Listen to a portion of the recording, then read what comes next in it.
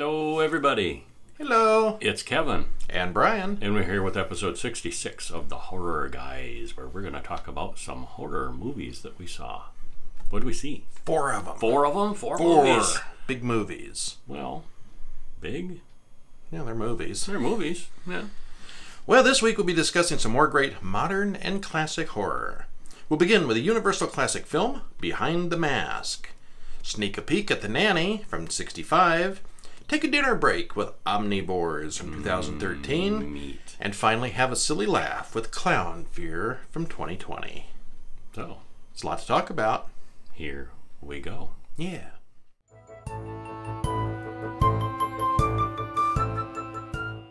What did we see first? We saw a short film. We didn't see any We short didn't film. see a short film. Forget I said that. We saw Behind the Mask, a We did. Universal classic. Yeah.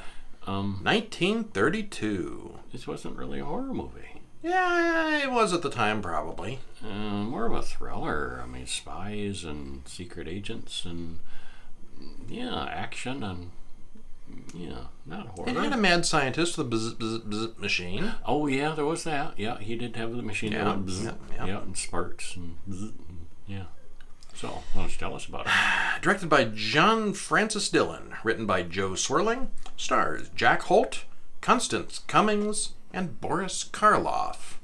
And he's not wearing monster makeup. No, he just himself. This was the year after Frankenstein. I'll bet it was probably made before Frankenstein. Probably, yeah. Yeah. Yeah. Hour and 8 minutes. Link in the show notes to pick this one up. And Well, part of my bias against this, we saw a horrible version. YouTube has it for free. And the lips started out of sync and got worse and worse as it went on until it was many seconds out of sync. some of our old podcasts are like that. I don't know what you mean. I don't know what you mean. Yeah. Yeah, it was pretty bad. We should have just held out and waited for the DVD to show up. But we didn't, yeah. It kind of made my head hurt trying to watch it. It got I would have progressively worse as we went on. I would have enjoyed it more had we had a decent copy. But anyway, yeah. Well, 2 prisoners, Quinn and Henderson, talk about a plan. They're in prison. Henderson advises not trying to escape, but Quinn wants to break out today. And Quinn does get out. And Henderson is Boris Karloff. Yeah. Yeah. And Quinn is the main character. Yeah. Meanwhile, at the U.S. Bureau of Investigation, is that a real thing? Used to be. Is that pre-FBI? Pre-FBI, I believe. Okay. Yeah. Mr. Arnold and another man talk about the government and a big dope bust. It seems one of the men, Arnold, is somehow involved in the drug dealings.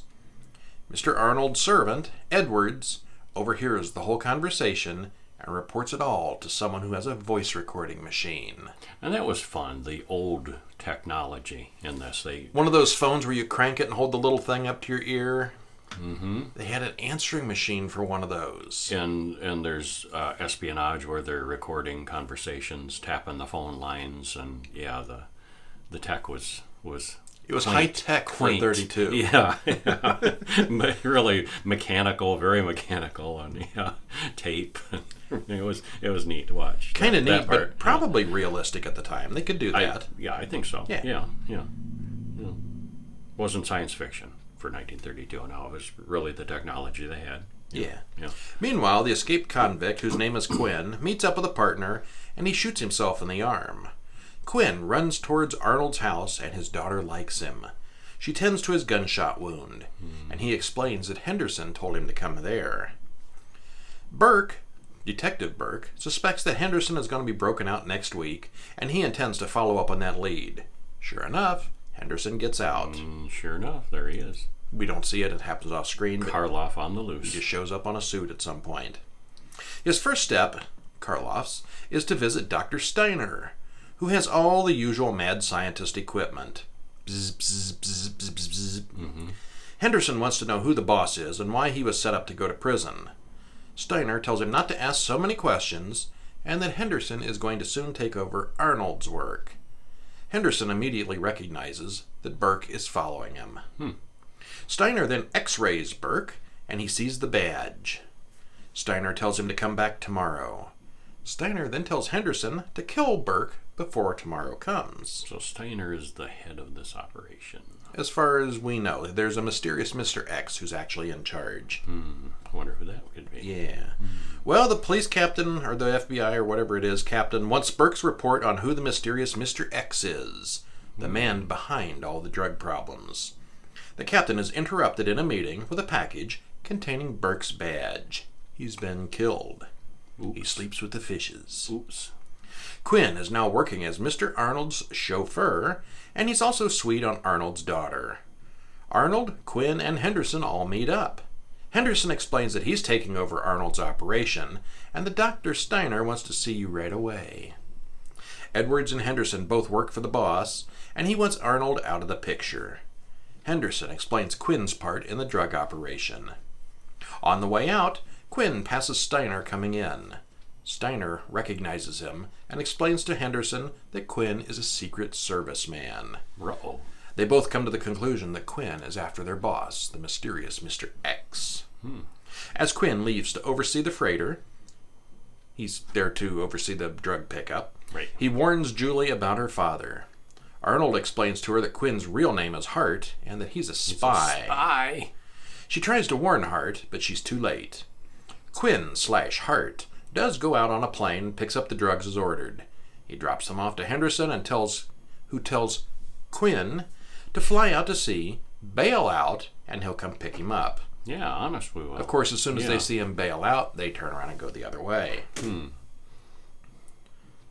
Hart explains later that he put a dummy in a parachute and he didn't really jump at all. Yeah, we see the bailout. Yeah. Steiner goes to Arnold's house and Edwards lets him in. She says he's sleeping quietly. Very quietly. Julie and Hart go to the hospital to see Arnold, who is being operated on as they arrive. Turns out, Dr. Steiner is doing the surgery with Edwards assisting, and surprisingly, Arnold doesn't survive. Murder. Yeah. Edwards spots Hart and informs the boss, whom we still haven't seen, that Hart isn't really dead. Because he faked that whole bailout thing. Yeah, the Bureau finds the answering machine, and they know that Hart's been exposed to Mr. X, who is now actually Dr. Steiner. No. He was in charge all along. In disguise. Hart wants to dig up Arnold and do an autopsy on the body to prove Steiner killed him. Which they do. They literally bring the casket into this guy's house who's an expert and at home. Well, his home office. Here, right? But Doctor, we hate to interrupt you at home. Can you cut this guy open? Are you busy? Yeah, we need you to look at see what killed this guy. Yeah. The cops all march out to the cemetery, dig up the body, and they find a huge load of drugs inside the coffin. Steiner/Mr. X has been using the coffins as a way to smuggle drugs, which makes no sense whatsoever. They say at some point that this whole cemetery is just full of drugs. Which Why? I guess they'll dig up later. Why? If It's you're a smuggling them, you should be like shipping them overseas or something like that. Yeah, Why bury them in the shipping ground out. in town and then have to dig them up later? What a extra lot of work. I don't know. He's hiding them. He's not necessarily it's a good smuggling hiding them. place, Smuggling implies movement. Yeah. Well, the bad guys capture Julie and take her to the hospital to do an operation on her as well. Hart rushes over to save her, but he gets jumped from behind. He wakes up to see Dr. Steiner standing over him. The two have a long, "I am going to kill you, no you won't" conversation. Buying time until the good guys get there. Yeah. And Henderson has been captured, but he doesn't actually know who Mr. X is. He gets captured off screen. We don't ever see what happens to Boris Karloff. He was in the first half of the film pretty heavily, and then he just sort of goes and then away. He just went away and was never seen again. We never see what happens to him. Mentioned off screen. Yeah, he was arrested somewhere. Yeah. Julie comes in and shoots Steiner dead. She then releases Hart, and they escape happily ever after. All right. Well, I realized halfway through this that Dr. Steiner was a stereotypical 1930s representation of what Hollywood thought Jews looked like, and is not a flattering representation, since he's the head of the large criminal enterprise after all. And he's played by Edward Van Sloan, best known for playing Dr. Van Helsing in the prior year's Dracula. And this was not his best work. No. Boris He was Karloff. better as Van Helsing. Yeah. Yeah. He was really good as Van Helsing. Uh-huh. Boris Karloff is here without makeup, playing Henderson, a basic 1930s gangster. He's surprisingly young-looking, and his accent is very different from his later roles. You tell he had a voice coach. His little lisp isn't there. It's not even remotely a horror film, although they do have some medical equipment that goes buzz-buzz a few times, and they eventually dig up a body in the cemetery. Yeah, we get to see a coffin, so therefore, horror. The doctor's explanation of the surgery he's about to perform on Hart could be considered horror at the time as well. Sort of body horror. Maybe. Yeah. Still, it's much more of a crime drama. Yeah, very much so. Yeah. Karloff is kind of wasted here. So it was not too bad, but not a horror movie. I wouldn't even go so far as to say it wasn't too bad. It was pretty lame. Well, the mismatch of the sound didn't help. See, I can look past these things. Yeah.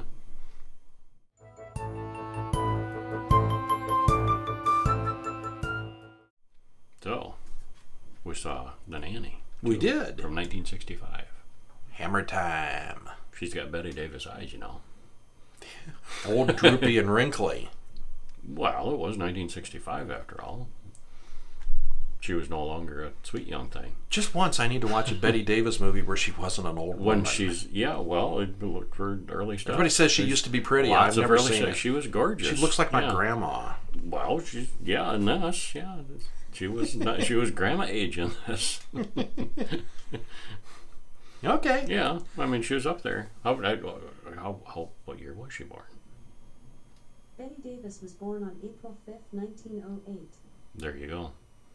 So, upper 50s. All right.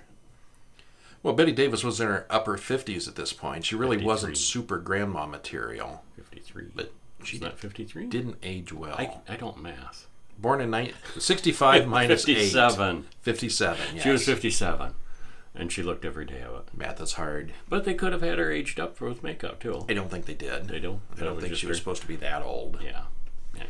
Well, this one was directed by Seth Holt, written by Jimmy Sangster and Marianne Modell.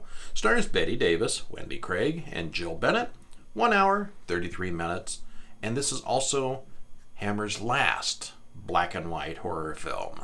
The last one they did. And it was more of a horror film than The Mask, certainly. Oh, yeah. Still, I think this qualifies. Still more of a, Today, I think it would be a psychological thriller. Yeah, I think today it would be more of a psychological thriller, but I think it was horror at the time. Yeah. That someone like that could be in charge of your children. Except that may not be the case. Yeah. Did you like it? Yeah. Yeah, I thought it was. I thought it was. Yeah, surprisingly good for what. Again, it's a psychology, crazy people thing in the '60s with Hammer. So, eye roll time. But this was pretty well done. And I can see why Betty Davis was a big deal. Masterful acting. Yeah, she's very good. Yeah. I thought everybody in this one was pretty good. Yeah. Even the kid. Yeah. Who never went Child on to actor. do much. He did Dr. Doolittle after this. Yes. And then in like 40 years later, he was juror number 12. Yeah. I don't know what the story is there, but he didn't go into it as a career, which is a shame. Cause, he was very I thought the kid looked really familiar is why I looked him up, but no, he wasn't in much. No. Okay. So, well, we start out with children playing on the most dangerous looking playground equipment I have ever seen. Yeah, it was a different time. Sure was. Yeah. Monkey bars that would kill real monkeys. And that merry-go-round, just waiting to grind fingers and limbs and drag people to their death on the dirt below. Yeah. It's fun. Yeah. Well, Betty Davis walks through the park feeding the birds. Everything is wholesome and wonderful as the credits roll. She eventually arrives back home, and we see that she's the nanny in a home where the parents are fighting about something. Inside the box she was carrying is a cake marked "Welcome Home, Joey" written on it. Are you going to tell about the cake? She's walking along. She's got the box on its side. She gets some flowers and, feeding the birds and doing all this stuff and just, flopping the box all around and sideways and upside down. It's a cake. And she opens it up and it looks perfect. It's a perfect cake. I suspect most of the scenes had an empty box. Well, it would have had to. Yeah, it wasn't. That cake could not have survived that the trip. cake. Yeah, but there was a trivia thing that we saw ahead of time to look at the cake box and how she's handling that up until the time she gets home. She's just flopping it every which way. Yeah, that was pretty funny. Well, the parents are going to pick up little Joey from the asylum where he's lived for 2 years. His mother doesn't want him to come home. We flash back to when everyone was happy and there was a little girl living there, which sets the mother off crying again. The psychiatrist in charge of the asylum explains that Joey is definitely not all right. Joey scares the nurse by making it look like he'd hung himself. That was a good scene. Mm-hmm. Yeah, I can't believe he didn't get in more trouble for that. Yeah. He's mentally disturbed for sure, but they won't know how things will turn out until he's back at home for a while. The psychiatrist explains that the boy has a destructive attitude toward middle-aged females. And as soon as he's gone from the asylum, the staff there are really glad he's gone. I guess he was a hellion. Man, I'm glad that kid's out of here. Yeah, smart and a troublemaker. And the psychiatrist agrees with her. Yeah. Well, Joey very quickly makes it clear that he doesn't like the nanny. He explains that he knows how to make a hangman's knot, and he even unpacks a working noose from his bag. And I just knew that was going to show up later in something important. And for the longest time, way through the movie, Betty Davis is the nanny. You know, she's kind, professional, helpful, sweet. No indication that there's... It's very clear that this is a little psycho kid, and that's she's how it just seems, unfairly being blamed. Yeah, that's very much how it seems, yeah. Well, I like the movie because it's actually kind of complicated. Yeah. Okay, so Joey says he's a big boy now and doesn't really need a nanny anymore. The father says nope, she's part of the family now, and she has to stay to help his mother with the housework. Yeah, she's a house servant too, not just... Because, well, all this time, Joey's been in the nut house, and the little girl doesn't seem to be there. So yeah, we don't know what's up with that Nanny's yet. just kind of been more of a maid than a nanny, and she is Nanny. We never hear her name. Well, that's true. Yeah, she's just Nanny. Well, Joey's Aunt Pen comes to visit, and it comes up that she has a bad heart. And wow, that's a foreshadowing. We saw that, like, oh, okay, we know. Yeah, know how that's going to end for her. There's a lot of foreshadowing in various things here. Yeah. I just knew that noose was going to come in useful too. Well, I expected or at least the the nanny rope to get work, hung at or the at least end. the rope work. Yeah. I knew he'd be using the rope the way he was expert in knots. And the bad heart thing is just shoehorned in there. Oh, that's not even that smooth. So much, yeah. Yeah. Yeah. Penn agrees with Joey that they should get rid of the nanny as well. There's a lot of drama as Joey fights with pretty much everybody, and his mother just won't stop crying. Yeah, she's awfully weepy in this. Yes. Yeah. There's a fight about Joey not wanting the nanny to come into the bathroom while he's having a bath, which is far more dramatic than it needs to be, since it's a simple request. Mm-hmm. Hey, can you tell her not to come in the bathroom when I'm in there naked? How is that an unreasonable thing? Because he's a little boy, and it's 1965 England, and she's the nanny, and and she's... Nowadays it would go the other way. He should get in trouble for going in there. Mm-hmm. Yeah. Oh well. It was a different time. All the while, the nanny makes one excuse after another for the child, all trying to reduce tension as a good nanny should. Mm-hmm. She's very good at her job. Yeah. But Joey meets the girl upstairs, whose name is Bobby, and they talk about kid stuff. Yeah, there's a fire escape outside that connects the apartments, basically. And the kids go out on the balcony and on the fire escape and up and down to each other's apartments. Throw flower boxes at delivery men and things. Yeah, he did that. Yeah. He tried to kill me. Yeah. Well, Joey tells her that his sister died and he got blamed for it. Joey accuses the nanny of trying to poison him, and her reaction is not what you'd expect. Yeah.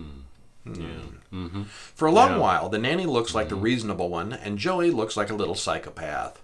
Could it be, though, that that's not the whole story? Maybe. Maybe this nanny isn't actually Mary Poppins. Well, she doesn't have magical abilities. She can't fly or anything. Well, one thing leads to another. That we know of. That we know of, yeah. One thing leads to another, and soon enough, the nanny and little Joey have their inevitable showdown. No more spoilers. No more spoilers. But this was a good one. I would recommend checking this one out. I thought this was a good one, too. Yeah. Little Joey knows how to push at people's buttons, for sure. He's a master manipulator, definitely. Mm-hmm. Just under an hour in, we start to get a pretty good idea of what's going on, but it's not really clear until then. And even then, it's not totally Right. clear. Yeah. Eventually, the whole story comes out about what happened 2 years ago, and it's still not exactly what you'd predict. The nanny has her version of the story, and so does Joey. Unlike the villains in most villains with an S in most horror films, everyone here has a story, and they're all more or less sympathetic. That said, the ending is surprisingly weak. What happened at the very end? Yeah. We don't know. That would I would say that it's its biggest fault, the ending. Yeah. Well, that's it. Everybody knows the truth, but we do not see justice. No, not really. Yeah, they kind of. Yeah. But anyway, check it out. It's worth it. Yeah, it was it's good. Yeah. Black and white, but all right. That's all right. I forgive him for that. Black and white, it's all right. Yeah.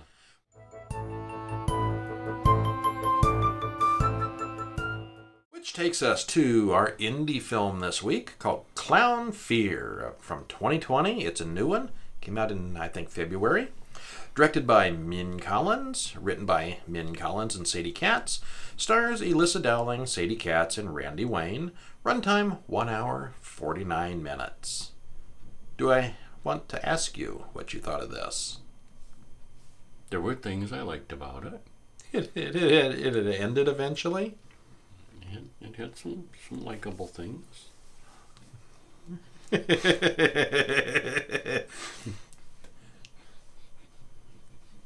Wow.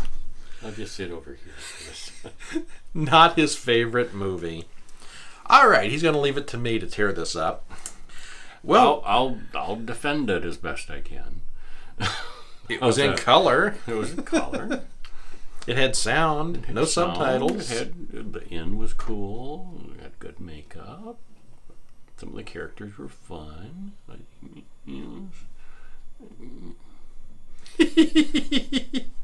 It's like pulling teeth to get you to slam a movie. Yeah. Well, we begin with a few clowns in a smoky room. They have a fan tied up on a chair. The person kind, not like not like the world. A girl from the circus. Why does he have to bring those whores back here? Yells the clown's girlfriend. Joey, the other clown, has his daughter come into the room while the first clown beats the girl to death with a hammer. And credits roll. And right away, these aren't the necessarily funny kind of clowns. Are there funny clowns? These are the deadly kind of clowns. Scary clowns. Yeah, kind of. Okay, we fast forward 10 years later to Clown City, USA. Literally, that's what it's called. Yeah. And 10 years later, a woman has a car accident and flips her car over, but she's more upset about getting wet in the rain than the car accident. Fortunately, she's crashed right in front of the Clown Inn in Clown City. Just a wee walk to the And Clown then Inn. she acts surprised that the place is creepy. That said, the place is really creepy. But a cool kind of creepy. I'd like to stay at an inn like that. Okay.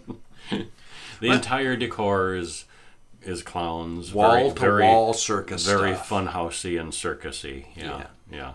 Even the spigot in the tub is a clown, and The little clown reaching out. yeah, yeah, I like that. Yeah, I assume this is probably a real place because I get the feeling this film didn't have enough money to make that set. That would have It's taken a a little much. lot to put together. Yeah, so that probably a real thing. Or somebody's real collection or something. Yeah. Well, she decides to get naked and take a shower, but then when she gets out, she's followed by a clown midget. She kicks him in the nuts, but then finds out that an even bigger clown is behind her, who stabs a knife right through her head. And the gore was pretty good. We change scenes Gore was realistic. to a bride named Carly on her wedding day. They're getting married at a place that has a drive-through window. The priest there is really funny. She's marrying a guy named Tommy, who's clearly too smarmy to even sell cars. The smarmy dude turns out to be the classy half of the duo, as he finds certain text messages on her phone. Tommy dumps her in the middle of the ceremony. Carly and her 3 bridesmaids drive off. Turns out Carly wasn't really having an affair, she was playing with her female stripper. Tommy figures this out and decides to follow Carly to get her back. Carly and the girls get lost in the desert, on a perfectly straight road with no detours, and they break down in front of the Clown Inn. What a coincidence. We have more guests. Of all the motels in all the world, we just happened to break down in front of the Clown Inn. says one of the girls. Dialogue. It's what's happening. Tommy and his friend Miles run across a clown with a bunny in the middle of the road at night. The clown rips the rabbit's head off in front of them. And then he does the same to Miles as Tommy runs off. And again, good realistic gore. Yeah. Good special effects. Meanwhile, the girls check into the clown inn, and then their problems really start. Yeah. Hilarity ensues from there. Yeah. And the whole town is all clowns, and they've got like Clown City, USA. They're worshiping a clown god, and making sacrifices to the clown god, and it gets a little complicated. Yeah. Yeah. Lots of people in clown makeup. Well, my number one complaint about this movie. Yep, mine too. Was the sound. The sound. Oh, was it horrible? Do you think it could have just been our copy, the screener copy, or was it? It was streaming. I mean. No, I think we were watching on Amazon Prime. The screener didn't work. Oh, that's right. Yeah. Yeah, this is Amazon Prime we're talking about. This isn't a bad copy. Well, the sound... The sound wasn't good, especially at the beginning. It got better. No, it really didn't. I'll get to the details. Okay. The sound, at least in the first several scenes, sounds like it was recorded over a radio or something. Their voices were like hissy, monotone, like it came off a radio. It didn't sound right. Really bad sound, and we had to scan forward to make sure we even wanted to sit through it in the beginning. If it hadn't cleared up in later scenes, we would not have even finished it. It was really bad. But it does clear up mostly later in the film, but it never really gets good with the sound. Later on, I realized that most of the noise was not an audio distortion. It was supposed to be the soundtrack of the film, but it only sounded like audio distortion, even when it was covering up the dialogue. Literally, the soundtrack was through most of the film. Okay, you're exaggerating. No, I think that was music. I think that was instrumental noise. I think that was supposed to be like that. I don't think that was static. Okay. Drop us a note. Watch the movie. You tell me. Is that music or just the worst sound ever? Well, the acting isn't terrible. The camera work is not bad. The sets and the scenery are really good. The clown inn itself is a fascinating setting, and it's definitely creepy. So's the town. And I have to wonder if it's a real place somewhere. The story itself is just fine, but it's a little thin at points. There's something explained about the motel being built over some kind of cemetery, and there have always been evil clowns there, even since cowboy days or something. If you ever break the code of the clown, you die a painful death, we're told. And it's kind of like some weird religion. It is, yeah. Eventually, the story meanders to the clown trial, which is really kind of a fun scene. After all, who can resist a dunk tank full of acid? On the downside, there was a lot of slow dragging scenes to get there. There's a lot going on here that makes no sense, but the one bright thing to say is that I didn't hate this quite as much as Kevin did. Blame it on me. He had a lot more words for me after this than he's telling you now. Not gonna be a critic. I'm a reviewer. I'll give it a 4 out of 10. I will too. So there. Would you rather watch this again or Suspiria again? You gave Suspiria a 0 or a 1. Ratings are all relative. He's not going to say it. Yeah. Later this afternoon, he's going to break and say, I admit it, I hated it. But I won't get that on film. Not going to admit it.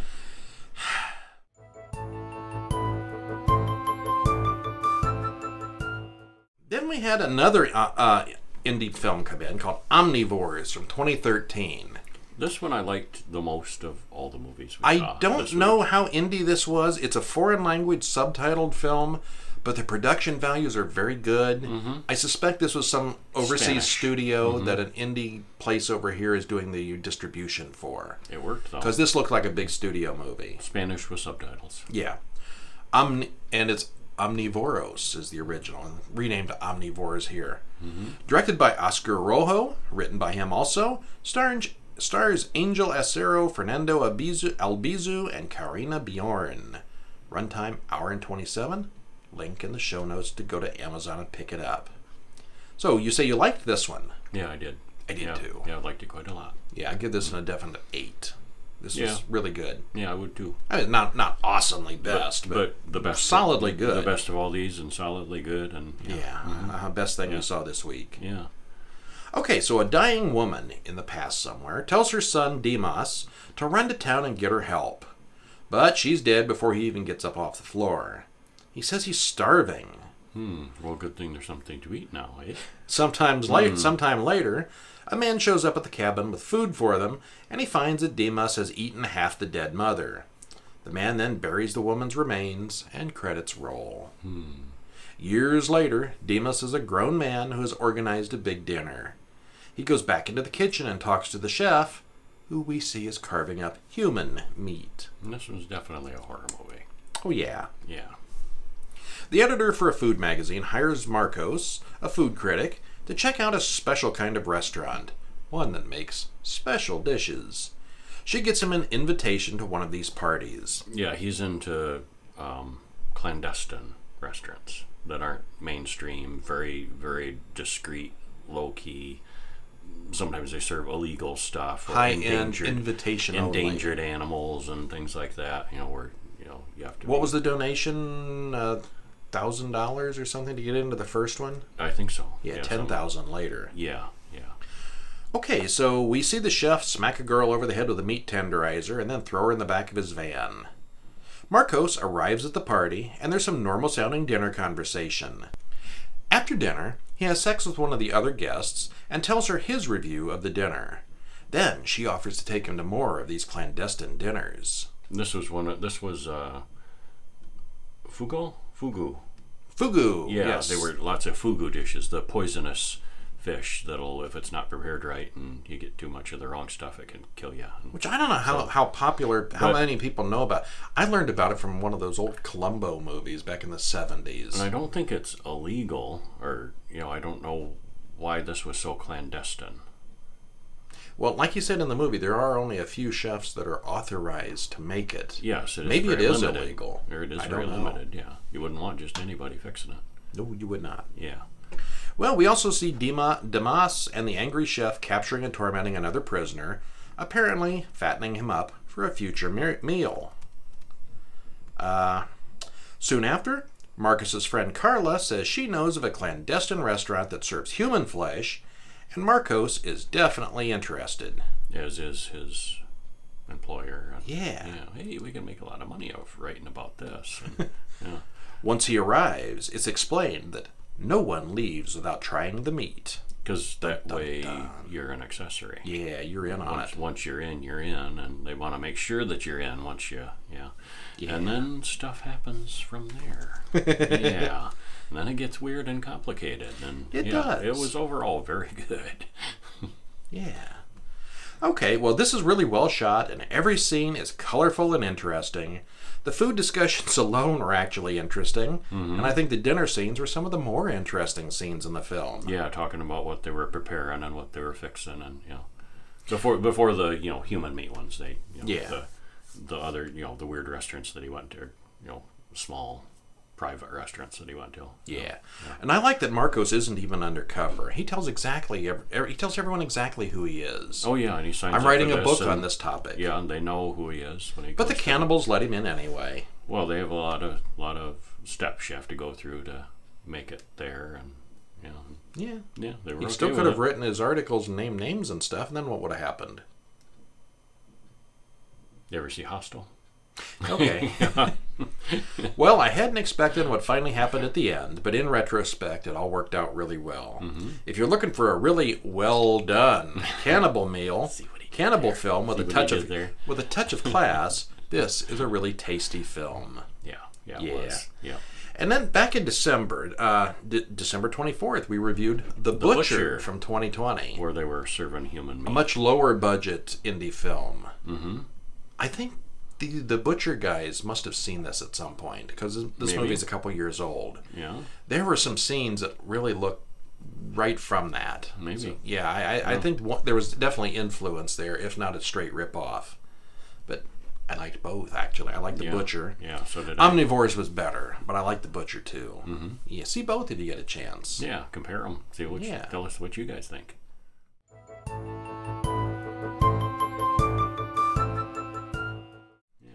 So, you see any shorts this week? No. No. We kind of we forgot the we forgot to short. see a short. Oops. Check horrorguys.com. We will watch a short and get a review on there for you. Yeah. Not in the show, though. Yeah.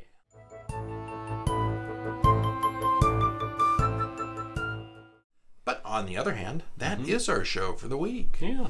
Thanks for joining us. Stop in during the week at horrorguys.com for news and horror updates, to comment on the podcast, or to read that missing short review. Get ready for next week when we'll be watching some more classics. We'll begin with the really old Night of Terror from 1933. Bela Lugosi returns. And then open the casket on Dracula, Prince of Darkness from 1966, as well as 2 more indie films, Agramon's Gate and Theater of Terror, both from 2019. I haven't seen any of these yet. I think we probably have both seen Dracula, Prince of Darkness, would be my guess. You think? It's a hammer. Chances are over the years I have. Probably. When I was a wee lad. Yeah, not recently, though. Could be one of those I barely remember because I saw when I was 5. So, Yeah, one of those Saturday nights, stay up and watch it on the horror show. Yeah. And that's our show. Yeah. We'll see you next week. Bye-bye.